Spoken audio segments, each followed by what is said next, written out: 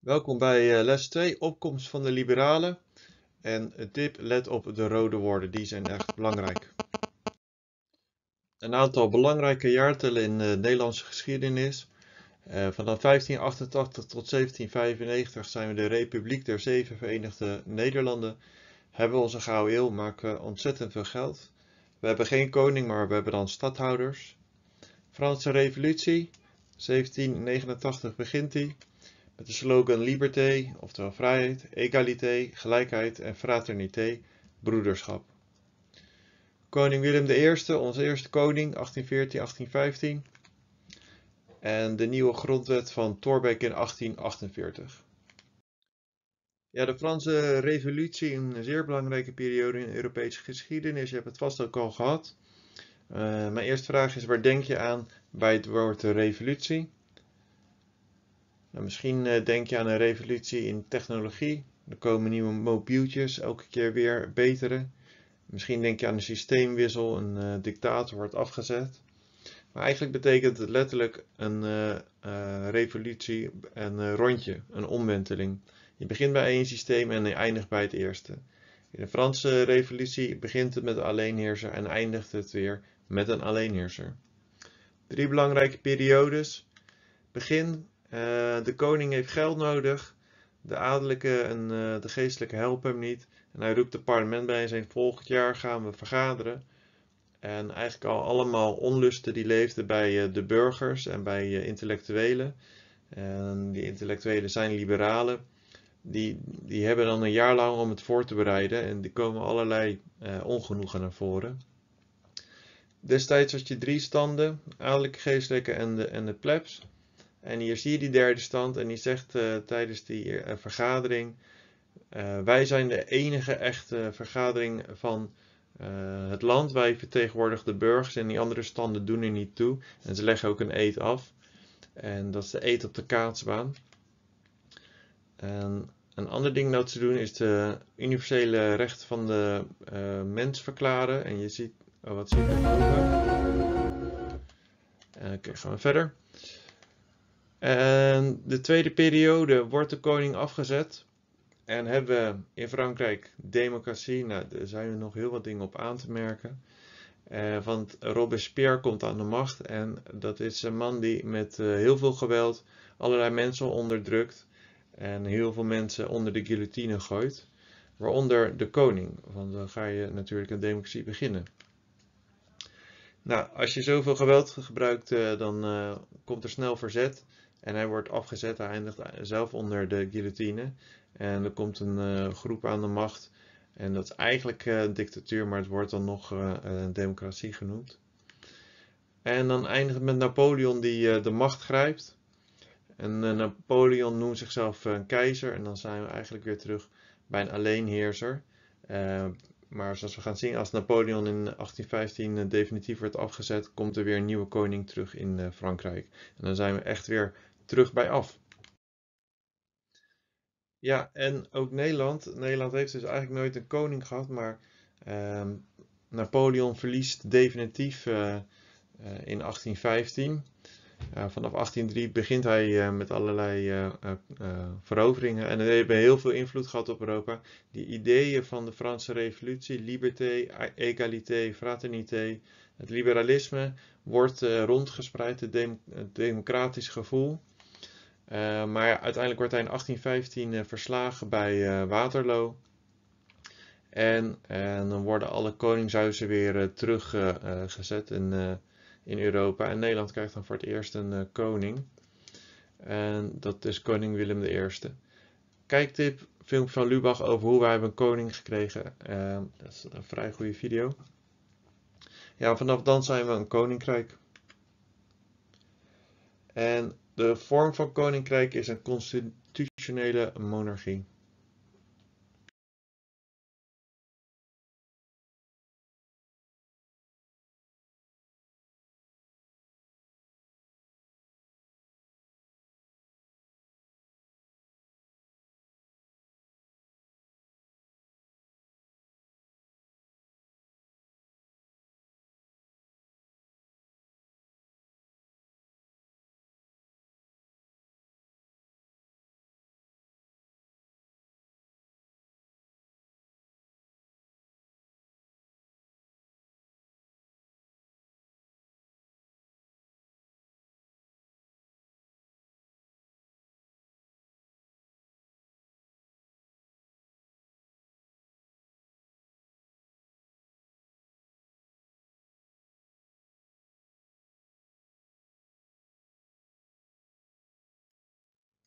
Wat is een constitutionele monarchie? Nou, laten we eerst kijken naar een absolute monarchie.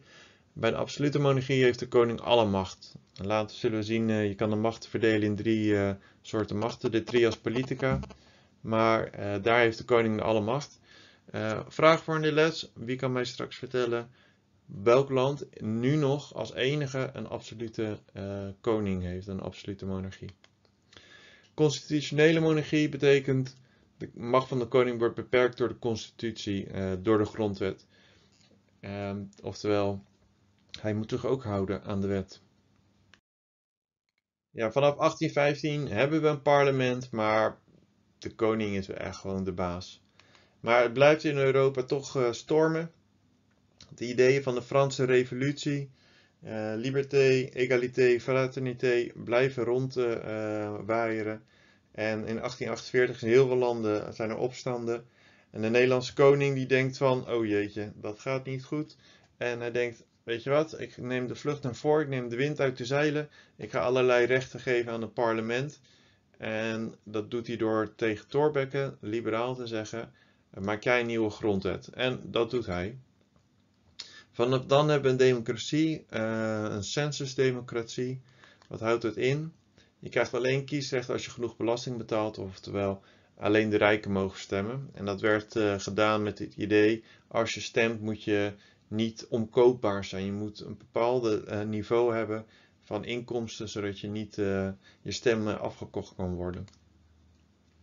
De democratie is dan een gedecentraliseerde eenheidsstaat. Nou, dat klinkt heel lastig. Eenheidsstaat betekent we zijn gewoon één land. Maar we hebben de drie lagen, die zijn je allemaal heel erg bekend. Je hebt een nationale overheid, dan kijk je naar de Tweede Kamer en zo. Je hebt een provincie zoals Zuid-Holland. En je hebt gewoon gemeentes waar je in leeft, Den Haag en Rotterdam. Deze drie lagen zijn samen de overheid, staat, provincie en gemeente. En noem je ook wel het huis van Thorbecke, omdat hij het destijds heeft ingevoerd. En onze democratie is in een districtenstelsel ingericht. Daar gaan we zo naar kijken. Het stemmen gebeurt in regio's. Ja, het meest bekende districtenstelsel misschien is wel Amerika. Elke staat, er zijn er 50, kan je winnen. En meestal is het zo, als je meer dan de helft van de stemmen hebt in die staat, dan win je de hele staat en krijg je alle electoral votes, of gewoon punten zou je het kunnen zeggen, per staat. It's now moving into Donald Trump's column. Steve Yassino, Bloomberg Politics, give us the latest. And Megan said it. There's just no path forward for Hillary Clinton. That's 20 electoral votes from Pennsylvania. Gets Trump to 264. He's 6 away from 270. That's all he would need. And he's still got Arizona. 11 electoral votes in Arizona. He's ahead there by 4 points. It's been about 4-point lead all night. That state's not all in yet. We'll be watching it closely. But this is a state that's probably going to go to Donald Trump.